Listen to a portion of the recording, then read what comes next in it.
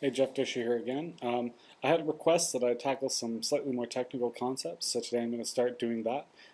This talk is going to be about hashing, which is something which, while being a very involved area of computer science, is something that would be of somewhat use to people who actually just use computers a lot and are interested in things like detecting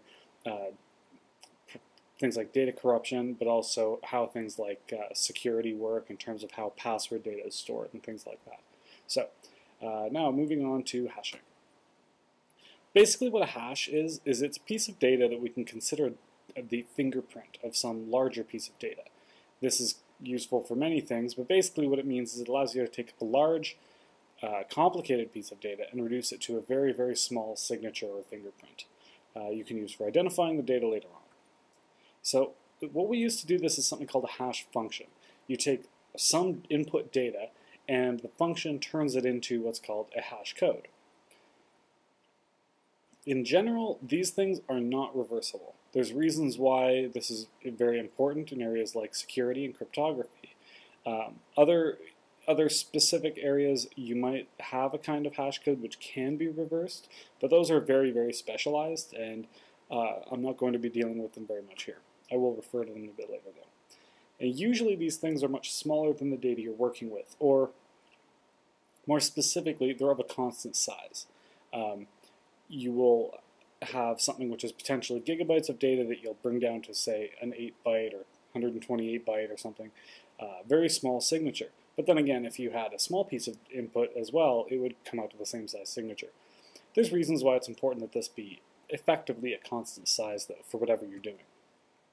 Now, something which is important to realize about how this actually works is different inputs to the hash function can actually have the same hash code at the end, but each input has only one hash code. So what this means is two pieces of data might have the same signature, or the same fingerprint, so you can't tell if they're the same actual data or not, but at least if you get two pieces of data which have different fingerprints, you can at least be guaranteed that they're definitely not the same. This is really important for some areas of optimization. So first of all, just some examples in terms of what do I mean when I'm talking about these hash codes. Well, I'm going to talk about two basic algorithms here for how these hash codes are made. There's something called CK-sum, which is what's basically just referred to as a basic checksum. I'll talk more about checksums in a bit, but what it comes down to is you'll pass in these basic pieces of data, like this one just says testing 1, and this one testing 2. And what the function produces is just these numbers, which are the fingerprint of that data.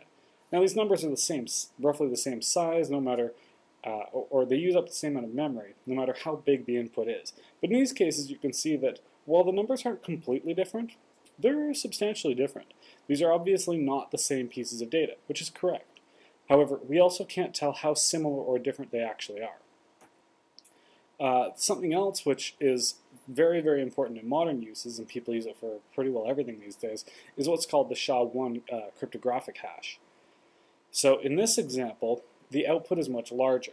And this is basically, well, there's a bunch of reasons, but effectively it comes down to the bigger the hash is, the less likely it is for you to have what's called a hash collision, which is when multiple different pieces of data have the same hash. If you have more numbers, you can just have more different numbers. So it works well, and this is important for cryptography. As you see, these two, while they're still only very subtly different numbers, they're completely different hashes, and this is important. So why would you actually be interested in this? What are hash codes used for? Well, the most obvious one, or at least the simplest one from a point of view of how to conceptualize it, is for fast comparisons of data. So usually large data is very expensive to compare. For example, if you had 100 files that were each a gigabyte in size and you got a new file which was 1 gigabyte in size, how could you tell if you already had it or not? Well, having to compare 100 gigabytes of data is a lot of work to be doing. It's going to take a long time. Your hard drive's just going to be grinding away at this stuff for quite a while. There's got to be a better way, especially because you know that, well, assuming those other pieces of data are already different, at most, this could be the same as one of them. So why are you comparing it to 100 things? So hashes are used in that situation. What you do, like to use that example, and in the context of what we do with hashes, is what you'd first do is you could hash all those files ahead of time. So you had those 100 1 GB files, you hash them all down to something that's very small, like only a few bytes maybe. Then when someone gives you the new file, instead of comparing them immediately, first you'd find out what its hash code was, and then you'd compare that hash code to the ones you already had. Now you're only comparing a couple hundred bytes, which is really, really fast. You can do that in microseconds. So now you've immediately determined, is it possible that any of these are even the same? And usually they aren't. And if you do get the case where, okay, there is actually a collision, some of these hashes are the same, well then you do the expensive comparison in those cases. But that way you're only comparing 2 gigs now, not 101. So, and this is the reason why a final comparison is still needed is, again, multiple pieces of data can have the same fingerprint. And you can't tell if they're the same or not unless you look at them. For people familiar with the computer science or who are interested in the computer science background, this is exactly what is the underlying principle behind what's called a hash table, which is one of the more fundamental areas of computer science, a data structure that's used for a lot of things, and the theory behind it is applicable in many more situations beyond the data structure itself. So another area where we use this is in something called, well, in the area of data integrity. This is when you're worried about a file being corrupted, for example. Now you can't always tell that a file is corrupted because if the structure of the file has been corrupted, then yeah, you can usually tell. But if just the data out inside it is corrupted, you're pretty much out of luck. You'll have no idea if that data is correct or not. Well, wouldn't it be great if you had some way of validating it? Well, we use something called a checksum, which is, like I'd referred to in one of the previous examples with the CKsum program, is, all right, well, when we save the data, we'll actually store the hash of it. We'll just calculate a very simple hash and store that next to the file. That way we always know if, say, we read the data and, well, now the hash code is different, well, okay, the file is corrupted then. Something went wrong, something changed, we didn't update the checksum, so there's a problem. This is used all over the place. The biggest area these days is with networking. When you're connecting to the internet, all the data that you're sending back and forth to the internet, under the covers, there's checksums being done on all the data to make sure that the packets haven't been corrupted while they were going over the internet. So this happens all the time. File systems and databases do this too, though. In terms of some of the literature, this is usually referred to as a cyclic redundancy check. The idea being it's a cyclic code, the checksum itself is redundant data, and you're using it to check the validity. The other area which is very big right now in terms of how we apply hash codes is in security.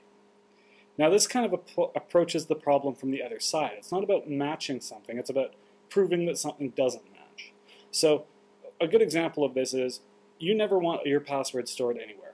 When you log into your email or something and you're typing in your password to authenticate, it would be really bad if they were actually storing your password on their side and they were just comparing them.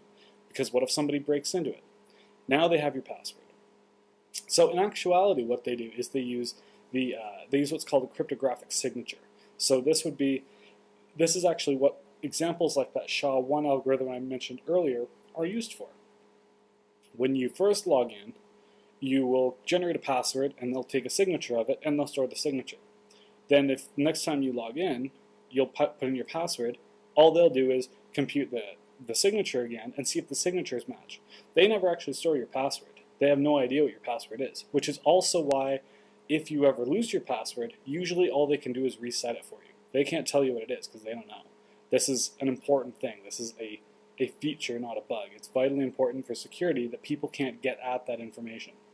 And the idea is that as long as the hash code, the hash function that's used to generate the signature is really hard to reverse, like you can't come up with a password which would generate that signature, then you've got a very secure system. And examples like SHA-1 actually work that way. They are hard to reverse. It's hard to actually come up with an input data which gives you the output that you want, which would give you the hash collision, as it's called, that they want to be able to hack into a system. Usually, in terms of the terminology used, often people refer to this as a message digest, the actual signature itself. That's just the lingo used when talking about security and hashes in the security context.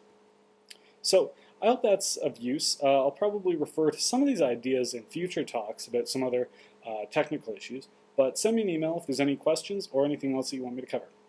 Anyway, I hope you enjoyed. Thanks.